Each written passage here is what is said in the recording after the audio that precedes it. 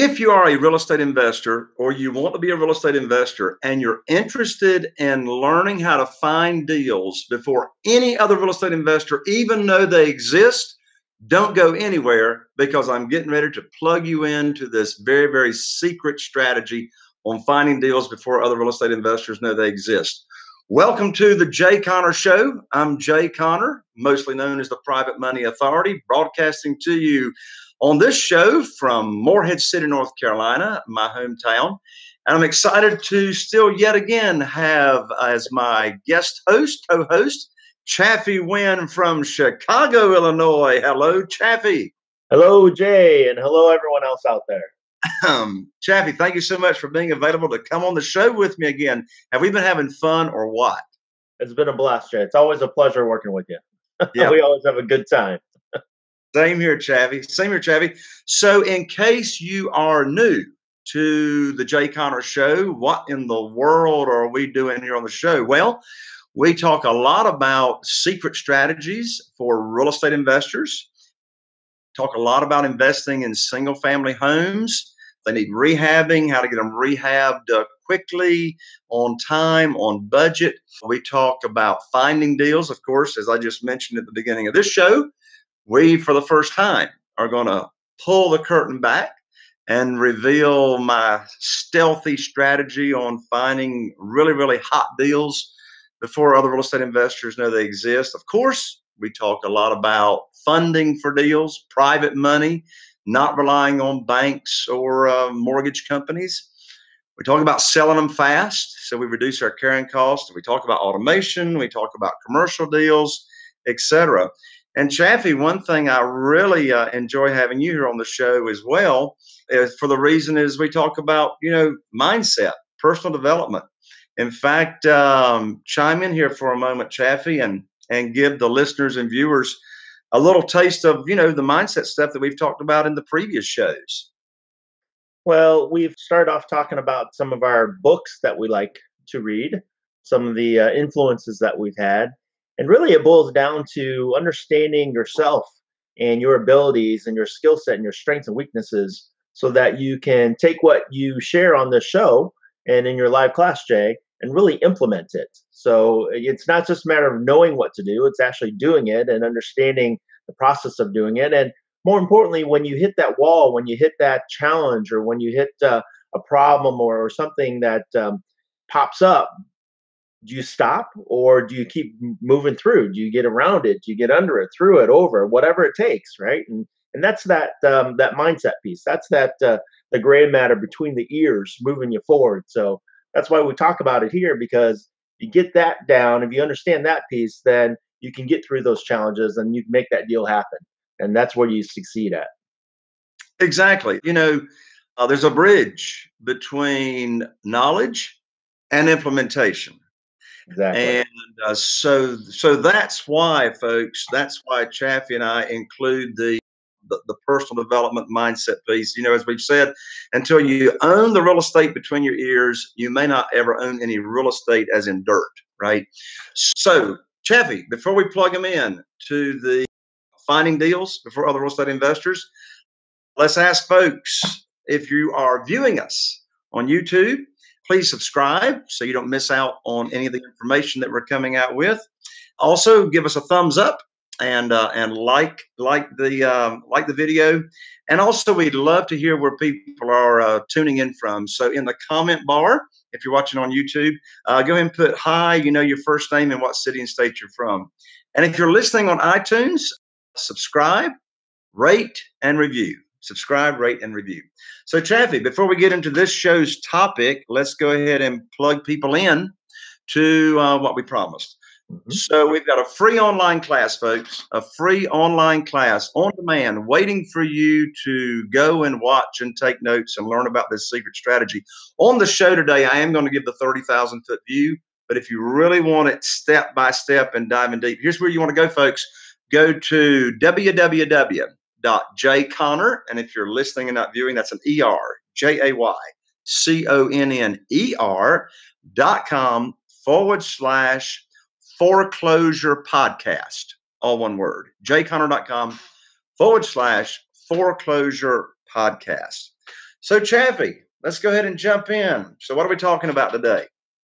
Well, Jay, you teased about it a couple times, so I think you should really talk about how you find deals before anybody else does out there. So, why don't we dive right Well, into that? you know, you must have ESPN because you read my mind, right?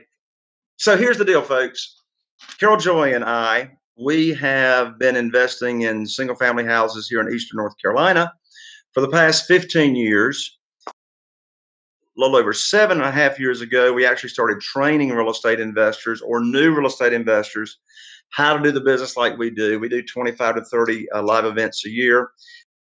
One reason I have Chaffee on here, folks, co-hosting the show with me is because Chaffee is at all of my live events. He's my lead coach. He does free one-on-one strategy sessions, at the live event. And so Chaffee gets to meet all of the attendees and my students that come to the event, and he gets to hear the common questions. By the way, Chaffee, that reminds me, speaking of free strategy sessions, at the end of that online class that we just gave out, jayconner.com/foreclosure podcast, they will be able to claim a free strategy session with us one on one, of course, over the telephone. So that's another reason y'all want to go watch that free online class, folks, is so you can take advantage of the free strategy session that you learn how to claim that at the end of the class. But anyway, as I said, we've been investing for 15 years. And here's how I started out. Carol Joy and I, we first hired our real estate attorney to learn about the foreclosure, the way it works in North Carolina. By the way, folks, and y'all excuse my telephone ringing, but I'm right here in my office, so the telephone's ring. So, there's one piece of advice I give people. Chaff, you've heard me say this, and that is one way you can learn about how the foreclosure system works in your state that I don't recommend is stop making your mortgage payments, and you'll learn very quickly how the foreclosure process works. But I don't recommend that way. So I hired my real estate attorney when I started out to explain it. I went to the clerk of court at the courthouse, and I went there totally humble, not pretending to know anything about how the process works. And I went there with the mindset, since we're talking about mindset, of serving other people. I'm not coming there. This process has not got anything to do with taking advantage of people. This system is about, and the way I do the foreclosure business is coming from the perspective of having a servant's heart. In fact, when myself and my team talk to a potential seller, the owner of a house and they're in foreclosure, then the first thing we ask them is, do you want to keep your property? Do you want to keep your house? And if they do, of course, we tell them we're not attorneys. We're not, I can't give you any legal advice, but I can give you some experience as to how you might could keep your home. So, and there's nothing in that for us, if they do that. So this system we put together we started 15 years ago, and Carol Joy and I put it together, and we've been using it ever since. Of course, we've tweaked it, improved it, but it accounts for 25% of the deals that we do. So the system itself, Chaffee? Yeah, Jay, I believe I've heard you talk about there's two main components of the system. So you want to share what those two main components are for everyone? Sure, sure. So there's two categories or components. Your word's better, component. There's two components that make the system work. First of all, there is the tracking of the foreclosures. So that's the first component. We got to track them. All right. The other component is the marketing or the direct mail. All right. So when we started out 15 years ago, Carol Joy actually herself went to the courthouse. Now, I told her from our meeting with the real estate attorney, I told her, here's the information that we need to get on every file. So in North Carolina, it's in the clerk of court's area. And of course, it's called the special proceedings room. All right. It is public record. So everyone has access to it. So we decided what information that we wanted, okay, to track and to keep current. All right. And so Carol Joy put all that together. Now, a few years ago, Carol Joy didn't have to go to the courthouse anymore. We hired a courthouse assistant that actually goes to the courthouse for us. And some folks will say, I don't have the money to afford to hire a courthouse assistant. Well, our average profit per deal now is over $60,000. You know what we pay the courthouse assistant to keep all those files current? A whopping $75 a week. So, in a month's period of time, who would not be willing to trade $300 a month for 60 some thousand dollars in profit, right? That's not a bad deal, Jay. Yeah, I think it's a pretty good ROI, return on investment, Chaffee. The other component is the marketing of direct mail letters. So that was my piece that I put together. And of course, we've improved those letters since 15 years ago. But here's what's crazy. We get a unbelievable 57% response rate to these letters. That's cumulative. So some will respond to letter number one, some will respond to letter number two, number three, and there's 8 of them. Of course, when they respond, we stop mailing. Now, let me be totally transparent, Chaffee. When I say a 57 response rate, a response does include vulgarity. Okay. So, so yes, some people do not appreciate the letters or they offer a solution to their difficulty. And they'll say, take me off your list in not a very, very nice way. But the percentage of those responses are very, very small. So those are the two categories: tracking each file, what's the current status, when's the hearing date, when's the sale date, and the letters, mailing those out. And so, and we've automated that. I mean, we have a courthouse assistant getting the information, and we have a lady that manages mailing the letters out. Okay, so the whole process is automated. I mean, even down to when they respond to the letters, either they have a choice of going to a 24-hour recorded message hotline, or they can speak to live to one of our answering services that has our script and etc. But those are the two main categories. So you've broken it down to actually 5 steps for your system. So let's on the show, let's go ahead and share what those 5 steps are, so the listeners can just follow the 5 steps as they go through. So what's that first step that you do? The first step is get the foreclosure list and maintain it. So again, folks, at the online class, y'all can go, watch when you're through with the show at jconner.com/foreclosure podcast. I'm really going to go into details, but here's the overview. Step number 1, Chaffee, is get the foreclosure list and maintain it. So since we don't have time here on the show, on the online class, I'll go into detail about what kind of information you need to get at the courthouse, what kind of information you need to track, and etc. So step 1, get it and maintain it. And we track them.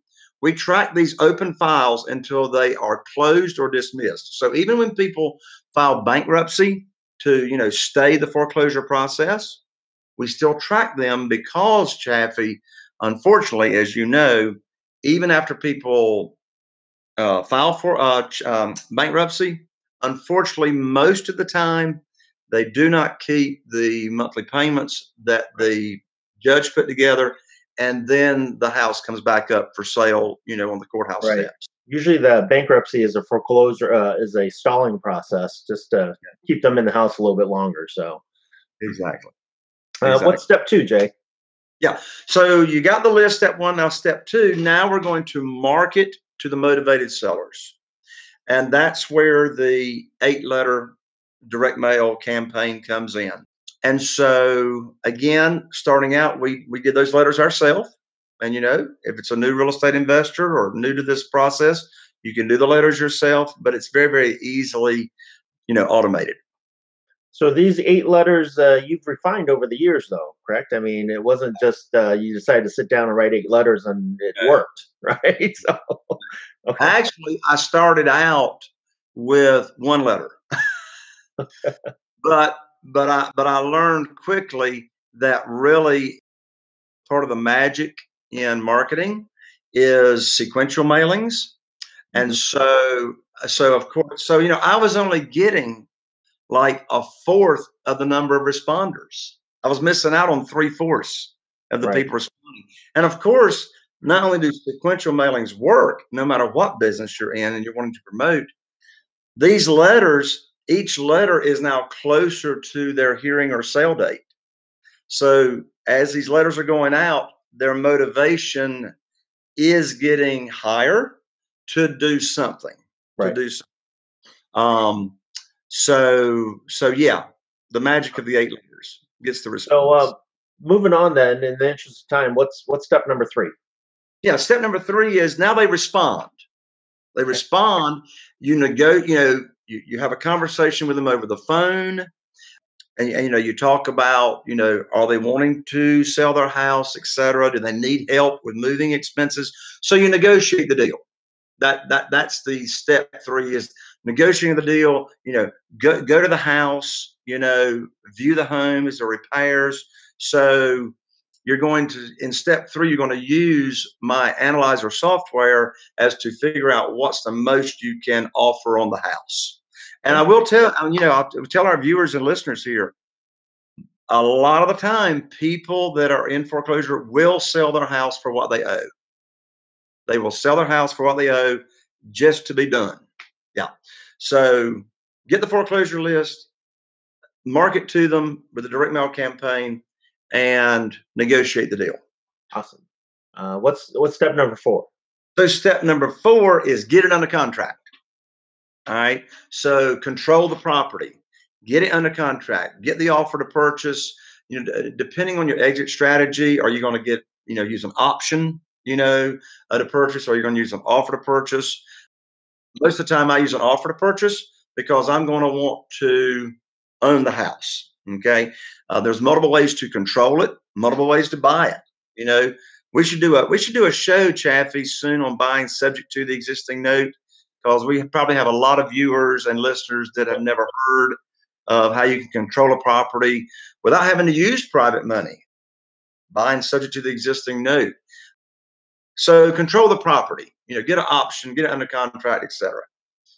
Awesome. And then step number five then. Yeah, and the final step is now once you own the property, you've closed on it, or you're controlling it. Now you have multiple exit strategies.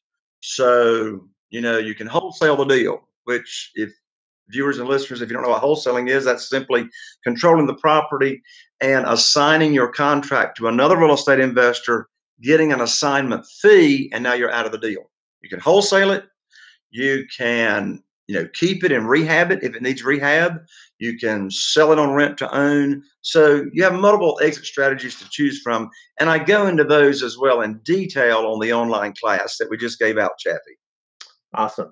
And so, Jay, real quick, just to tie it all back into private money, where can you use private money in this process? What steps can you use the private money in? Sure. So some owners will not sell to you, Okay. subject to the existing note. They won't let you control the property on buying it on a lease option, for example, or an option. They want and some will not sell to you for what they owe. They want more than what they owe. Now, I will tell you, since they're in the foreclosure process, I'm not going to give them much money over what they do owe, because what we will tell sellers, Chaffee, when it goes to sell at the courthouse steps, how much money is your lender going to give you? You know, Right. lender's not going to give any money. So whatever money I give you, and it's like, and again, I'm not trying to take advantage of people. I want to help them, and I do. I'll help them with their moving expenses, or whatever. But if they will not sell subject to the existing note, then I use my private money. Use the private money. Now, you could use private money even if it's a subject to, if it's below Oh, the threshold, correct? absolutely, and I do that a lot. So let's say I buy it subject to the existing note, which, by the way, folks, which simply means, in a nutshell, when we buy a house subject to the existing note, we buy the house, the deed or the title transfers into our entity, all right, our LLC, our land trust, whatever we're using. And the mortgage, the current mortgage, stays in the seller's name. And we agree to make their payments. until we have a cash out buyer. And, the question when I first learned about subject to, not to get into subject to, but the first question I had was, who in the world is going to sell me their house and agree to leave the mortgage in their name and me make the payments? Well, the answer is a motivated seller that wants debt relief, you know. But yes, I'll buy a house subject to the existing note. Then I'll get private money from a private lender. And folks, if you don't know what private money or private lender is, just go listen to the 4 previous shows. We talk a lot about private money in the 4 previous shows. But I'll get, like, if it needs rehab or I need some carrying cost or marketing, expenses covered, I'll get $25,000 or $30,000 from a private lender, and I'll give them a second mortgage in a junior lien position. And so I can have an existing mortgage in place and then the secondary mortgage. So I'm glad you asked that question. Again, folks, for the detail of this foreclosure system, just go to the online class, and it's in the show notes and as well. Chaffee, those are the 5 steps from the 30,000-foot view, but we're about running out of time, as we always do. What I like to do is, as we said, talk about some mindset, personal development. So I'm just gonna shoot you from the hip, Chaffee. All right. Okay. So here's my question. In your experience, Mhm. and of course, Chaffee's been a real estate investor. What year did you start investing in real estate, Chaffee? 2002. 2002. So you've been doing it a long time as well. From your experience, especially for like a new real estate investor, what emotional challenges or what fears or what roadblocks might a new real estate investor be thinking about doing their first deal, their first foreclosure deal? And what's the best way for them to overcome that? Wow, Jay, that's a big question. There's I know. And we got 3 minutes. 3 minutes. Well, let me break it down to 2 things that I think that are critical. The first thing that comes to mind is people, when they're first starting out, tend to overthink things. They tend to overanalyze things, and so they take no action. We call that paralysis analysis or analysis paralysis. So they have the system, they have this process, they have something, and they crunch the numbers, and it takes them 2 weeks to look at one deal, when the real investor, somebody like you, Jay, can take a look at it in 5 minutes and figure out this is a deal or not, right? And so you're looking at multiple deals in the time that it takes them to look one deal, and by the time they figure out, oh, this is a pretty good deal, somebody else already has the deal, right? So analysis paralysis, and so that brings up the key of using a system, a system like your foreclosure system, or a process that you've put together that walks them through step by step, so that your software, right, that analyzes it for them, so they don't have to think about it. They just follow the process, and that's the key for a beginning investor, is just following that process. And as I mentioned, the second thing is using a system, right? And when you have that system, and you're working with somebody that knows what they're doing, you have a coach or mentor like you, Jay, right? Then you can use that system, ask any questions to your mentor or coach, and do the deal quickly, so that you're not sitting around paralyzed with this analysis process, and you're moving forward. So that's what I would recommend: is follow a system, get a mentor or coach that's going to help you use and implement that system, and then take massive action. Awesome, Chaffee. You answered that a lot quicker than I could have. Because that was like a 30-second question for a 1-hour answer. So Right. that's good.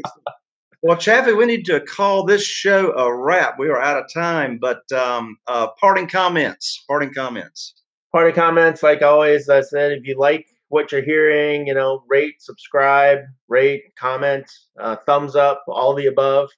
And as I mentioned in the last show, take action, right? Go to the free online training, learn more, and then start implementing. It really doesn't put any extra money in your pocket if all you do is listen, listen, listen all day long and don't do anything. So take that next step, listen to the class, get enrolled in the strategy session, and let us help you move forward. Excellent. Chaffee, as always, thank you so much for taking the time to join me here on the show. And folks, as we've said, go to www.jconnor.com/foreclosure Foreclosure podcast. So here's to seeing you all again on the upcoming show.